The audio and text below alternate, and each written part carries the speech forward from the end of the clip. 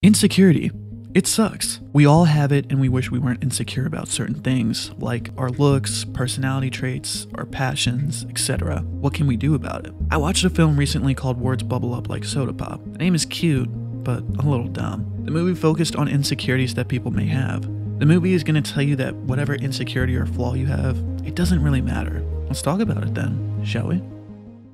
The film follows two characters, Cherry and Smile. Cherry's insecure about a hobby of his, writing haikus. The writing part isn't an issue, it's saying it out loud in front of people. He posts his haikus on off-brand Twitter to his very few followers. He seems fine posting it, but will refuse to say it out loud to people. He gets super embarrassed. Smile's hobby is being an influencer. God damn it. She is, in fact, very famous. She is insecure about her buck teeth, so her solution is wearing a mask 24/7 so people can't see it. It makes it even worse since she has braces. Like Cherry, she struggles with expressing herself, her real self. More on the expression part later.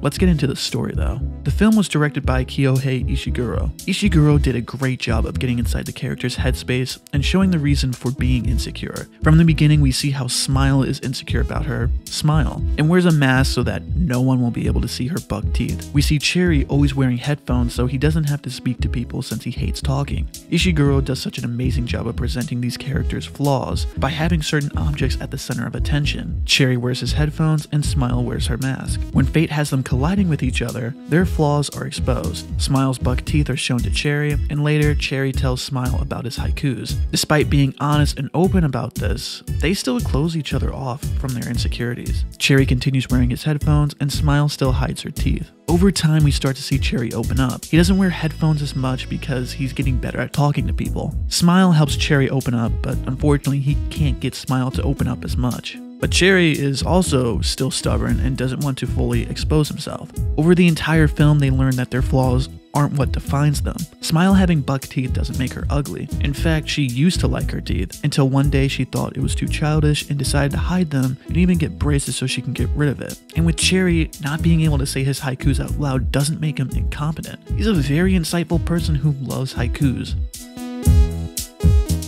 What I enjoy most about this film is how it shows that there isn't any problem with letting your flaws be shown to the world. We all have flaws that we hide, things that we are ashamed of. We try our best to close it off and not let others find out about it. But what the film tackles is how flaws you have are only what you believe to be flaws. Smile's ashamed of her buck teeth, but her sisters don't see a problem with it. Smile makes it a problem. Cherry doesn't like reading his haikus aloud because it's embarrassing. It's only embarrassing because he makes it that way. On the rare occasion where he will say it in front of people, they all love it. Despite other people not having an issue with this stuff, Cherry and Smile decide to make it the biggest issue in the world. And that's just how we all are. We may be embarrassed about how we do things or how we look. Smile's insecurity is a physical trait, while Cherry's is a mental trait. These are things that can be fixed. Smile is actively trying to fix her teeth, but she's even more ashamed with braces on. Some things you can't fix though.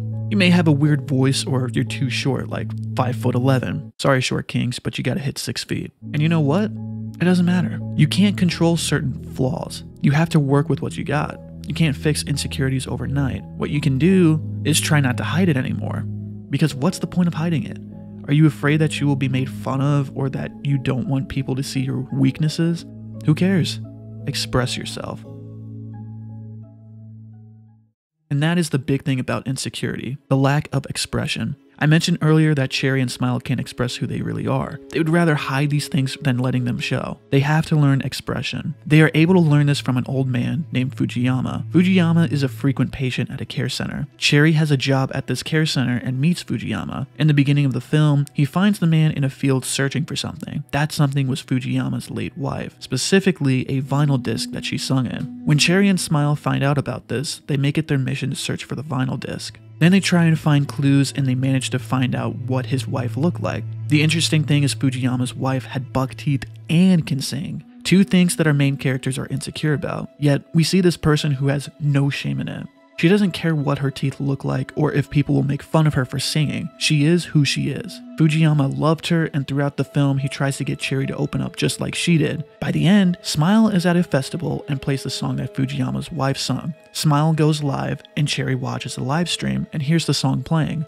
Moved by this, he makes it to the festival and sees Fujiyama. Fujiyama yells to Cherry, telling him to express himself. Cherry runs up on the stage and shares his haikus in front of everyone. in front of Smile, finally able to express himself. After hearing this, Smile takes off her mask, showing her teeth and her smile. Without Fujiyama and his wife's song, this would not have happened. They needed to see that their insecurities are not that big of a deal.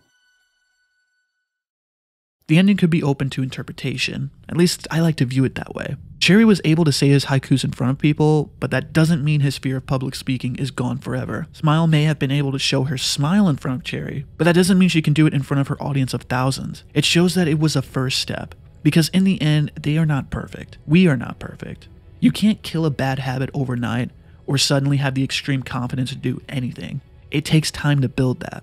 It's like driving a car for the first time. We all suck at it, but once we keep going, we get better. At this point, Cherry and Smile now have a goal: to keep exposing themselves to others. That's what I think this film wanted to show, that even though you have flaws, even though you may be ashamed of them, they are only the flaws you make. So you can either hide them forever or learn to embrace them.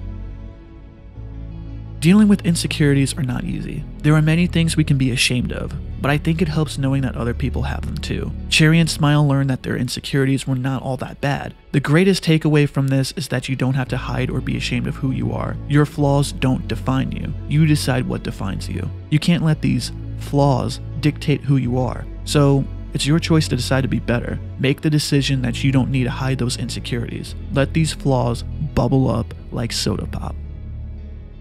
Thanks for watching. If you enjoyed, be sure to leave a like and comment. Subscribe too. It's free and it helps if you want to see more content like this. I'm MoeFoeGenius and I'm signing off.